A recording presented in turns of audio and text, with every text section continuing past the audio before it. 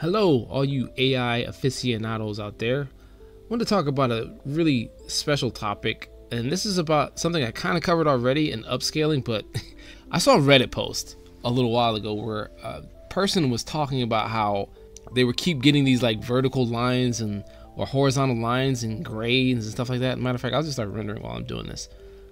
Anyways, they were saying they're having these issues where they get these like lines of like look like screen lines, like horizontal lines across the image. Sometimes they're a little bit vertical too. It's just stuff that doesn't really contribute to the overall quality of the image, and they couldn't figure out why. And the real reason, I think, is they weren't considering the fact that you're starting off too big. Like, so this one I'm starting off basically, you know, the lowest true HD resolution, which is like 1080p. It's actually 1088 because that's how it rounds it up or whatever, right? And I'm gonna make 3 images from this, and this is like some medieval times thing I was working on. And this talks about the problem with being able to get the image you want, but trying to get the image you want right off the bat from the first thing. And I keep saying this all the time, where you shouldn't try to go for that image the first go round. You should be trying to build your way up to that image, and that's why you should always upscale to the image size that you really want, rather than do this thing where you try to get that image from the very beginning. Because the problem is you're trying to fill in the gaps before you even know what you have, right? And it does 2 things. One, it gives you that graininess thing that they're talking about, or that this lack of definition in these weird horizontal lines like you have on a screen, or scan lines they call them. But it also does this thing where it takes more time to get crap that you don't want, because there's more going on, right? So this one's not so bad. But the problem with this is, right, you can see stuff like this, where, look, now it looks like a freaking video game. Now, if you wanted to make a pixelated video game, that's not that bad, right? It's like, oh, that's kind of freaking cool. And you can see this kind of thing right here, where it looks kind of like cartoony. There's a lack of real detail. Now, this one looks okay, right? But this is 1080p. This is, you know, supposed to be HD resolution.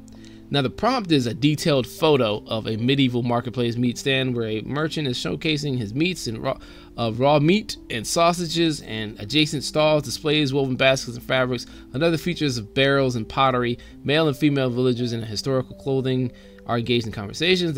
A horse-drawn cart stands in the foreground as goods are unloaded. Okay, so, and sometimes they put the horse in, sometimes they don't. I realize that. So, usually when you want something to look kind of realistic, you write in a detailed photo, right? That's what's going to help you get to that point. But when you start off at this high resolution, you're hurting yourself. The only way to really try to even get this to work out is if you really increase the number of steps. But by doing that, one, you're going to increase the amount of time it takes. And again, the way I do it all the time is I make this in batches. So that way I can really negotiate this a lot quicker, because I'm making it in batches, right? So that way I can get all the negative ones that I don't want, so I can move on. This is a crazy workflow, by the way.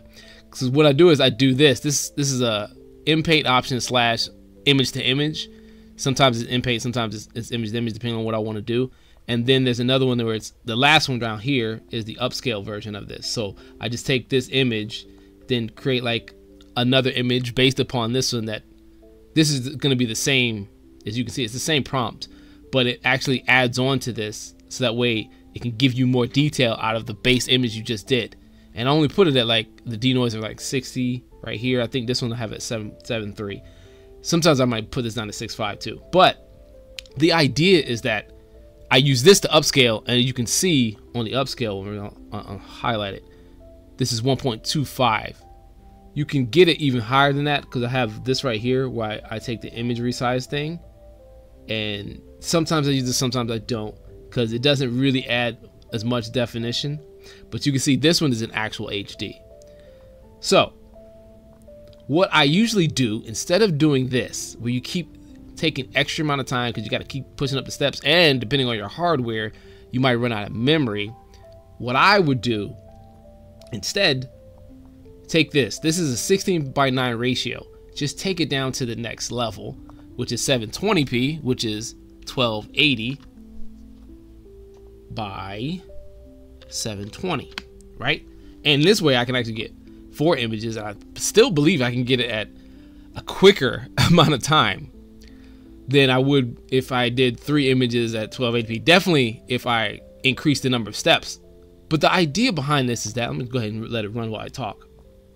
The idea behind this is that you'll see that it'll fill in like a more realistic image because it has less space to try to fill up and try to like figure out.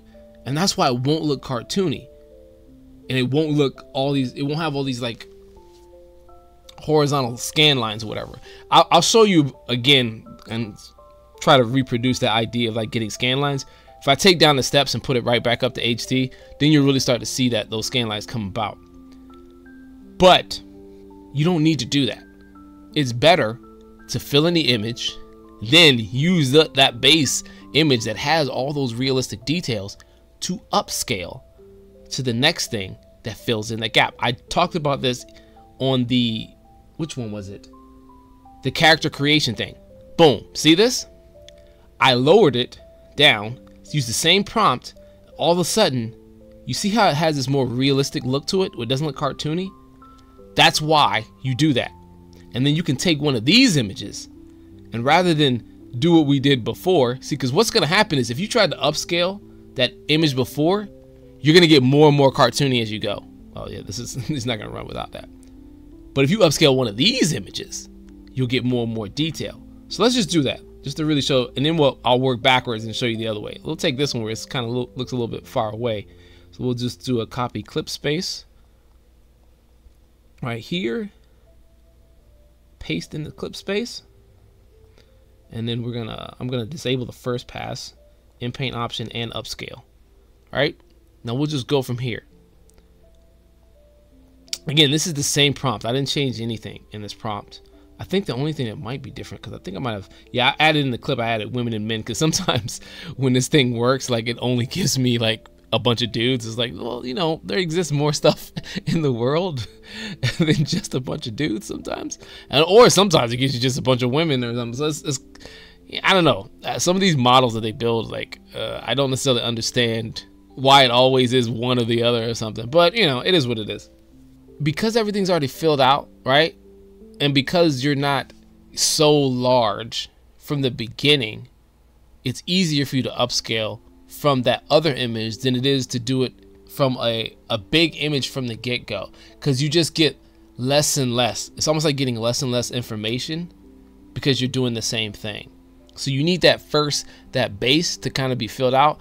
And though it's grainy, again, most of the vision has already been put there for you. So the upscale is just going to fill in those gaps. So as you can see, like right here, this was the first thing. This one doesn't really upscale, but you see how it gave me more detail than the other one? This is the original. See how it's kind of a little bit more grainy? It changes it up a little bit because that's what's going to happen when you do the latent upscale anyways, right? But it looks more of the image starts to pop up, more solidified. And then by the time you get to this one, boom, now you're getting even more stuff. Now you can take it above because I only upscaled it by 25% as a 1.25. You can take it above that too and get even better results. But I'm going to show you what happens when you don't do this. Again, let's go take this off, and first pass. And we're going to take this down to 3 just to make sure it runs. And I'm going to put this back up at, is it 1920? I believe it's 1920 by 1080p. I believe that is the ratio for HD. And take these steps down to 10, and I'm going to show you about those like horizontal line things that I was talking about before. Here's the crazier part, right? The batch size is lower, and I'm upping the image size. It's actually going to take a lot longer to do this one than it would be the other way around, mainly because of the resolution, even though I have like only batch of 3 rather than batch of 4. But the real problem with this thing is that you don't know what you're going to get, right? We never know what we're going to get. So the idea that you are concentrating on getting it off the first pass should not be the thing you're focused on. Because if you really want it like that, I think you're having too much, I don't know, like you believe that the AI is going to understand you too well. Honestly, I don't feel like we all know exactly what we want when we're using all this AI stuff. We just know we have a general idea, but we know what we don't want when we see it. And that's why when I do these first passes, I like to do them in batches. Give me a few different ones to look at so I can see whether or not I like it or not. You have to think about too, in the nature of upscaling. If you start off with something that looks more detailed and realistic, that's what it's gonna feel like you want to upscale, something detailed and realistic. But see now, right? We upscale it. See how you get the little patchwork and all this kind of stuff? Because it's less and less information because of the lack of steps, right? If I try to upscale this, it doesn't matter what I write in there. It's gonna believe I want more of this. It's gonna believe I want something that's more cartoony and stuff like that. So like if I just take this, right? Copy clip space, paste here, right? Take the other ones down. And the crazy part about this is, again, we're already starting off at higher resolutions. So it's gonna take extra amount of time to continuously get what we don't want. Which like sucks. It's like, it doesn't matter that, you know, again, like with the guidance being a little bit lower, you get a little bit, it supposedly gets more realistic. Well, at least that's what, you know, in theory that it does. None of that matters because your reference is showing that that's not what you're really wanting. It doesn't make sense to do it this way. It makes more sense to get the details of the base part first, so that way you're getting something that looks more realistic from the get-go, and then we just take away that graininess from it, because that base will stay there as long as your denoise stays low enough. That's really the point. That's really what you're trying to get to, where you're just adding a little bit more noise to the image so that way it can have some spaces to fill in those details, but the majority of the details are already there. That's why when going back to like the very first tutorial I did on here, talking about what denoise is and understanding really what denoise and the principles of denoise works, how it works, is really essential no matter how far you go with this, because it's all based upon that kind of diffusion model stuff. The travesty of this is that we're doing all of this, and God, my GPU usage is all the way at max. We're doing all of this only to realize it's something that we don't want. You can tell, without even zooming in, you can tell this is like, no. This is like a cartoon, right? That's what it looks like. And then when we finally upscale it beyond, now it looks like a freaking, like a weird 8-bit video game thing. Which again, if you're trying to create that, then that's pretty freaking cool, right? But don't think of this, I think a lot of people are thinking this like a human. You're thinking because I want to upscale and I want this high resolution thing, and if I keep telling it I want higher resolution, that it's gonna believe that over everything else. Especially when it's image to image and you're upscaling, right? Realize that it's not just your text that it's listening to. The image counts as well. If the image is not detailed, if it's not photorealistic already, then it's gonna think that's what you want. And if you just do 100% denoise, really, like the closer you are to 100% denoise on an image-to-image type of upscale, right, which is basically what upscaling is, then you're getting just a whole new image. So then you might as well just like start all over from here, which doesn't really do you much justice. Doesn't matter how many steps. This has 30 steps by comparison. If your base is bad, everything else will just get more and more like that, because that's what it, quote unquote, thinks you want. It thinks you want less detail. It thinks that none of that realistic stuff really matters, and that what really matters is that you just want this stuff, because that's what the lack of information in there. That's why I say utilize upscale for the purpose of just doing that. Getting that upscaled option, right? Getting the stuff that looks good later on, but the first parts are like an underpainting. And again, the greatest part about this is that you're not wasting excessive amounts of time trying to get that polished look before you even render any of this stuff. You're not wasting a lot of time because, one, you get to render, you know, a larger batch size with a less amount of pixels, so it moves faster. Even with the steps low, like at 10, I'm gonna do the same process. Before I did it at 10 with the higher resolution, I'll do at 10 with the lower resolution. I bet you we're still gonna get greater amounts of realistic detail simply because the resolution size is low enough that it's easier for it to fill in all the pixels. Because with every amount of all those steps, you need to do that just to fill in those pixels. But why waste time? Even if you could put it all the way up to 1920 by 1080p HD, but you put it at 30 steps, why waste so much time for an image you don't even know what it's going to look like yet? See, this is at 10 steps, and we still get this more realistic base. Just a realistic base just because of the nature of that resolution. And it doesn't take us that much time to get that. And then we can just take one of these, right? I kind of have a feeling, I kind of like this because I love the dark and the light. It reminds me of the chiaroscuro type of like style. But see, look, you see how it's still kind of like grainy? Doesn't matter, because the base of all those like colors and the details and all that stuff, it's in there. Rather than see this was our base before, it's not there. But see, all this stuff is there already. So let's take this first pass, boom, boom, right? Do it again, and everything moves a lot faster. Resolution is a lot lower, but you can keep upscaling that because you have the details there for you. The details are already in it. But see, look at that. Even at this distance, without me zooming in, you can tell there's more detail in this than you could ever get just because you got higher resolution. Don't think that higher resolution means greater detail. That isn't what it means. It means a certain amount of pixels. That's what those resolution sizes mean. It's just like when people talked about, I remember before like the digital photography thing started to take over, everybody kept concentrating on how many megapixels this thing is. And this is more or less an art thing, but I assume there's creatives in there.